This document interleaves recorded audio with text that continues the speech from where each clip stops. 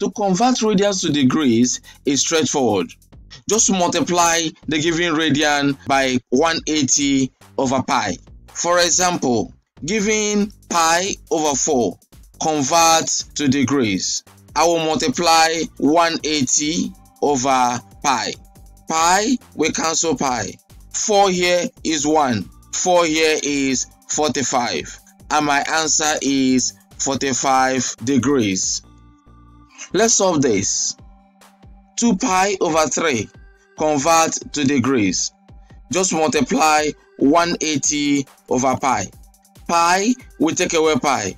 3 here is 1, while 3 here is 6. And we have 2 multiplied by 60. And our answer is 120 degrees.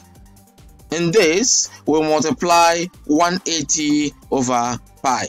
Pi will take away pi. 2 here is 1, 2 here is 9. And you have 3 times 90. And our answer is 270 degrees.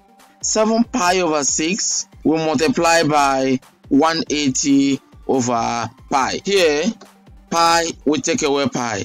6 here is 1, while 6 here is 3. And we're going to have 7 times 30. And our answer is 210 degrees. I will see you in the next video.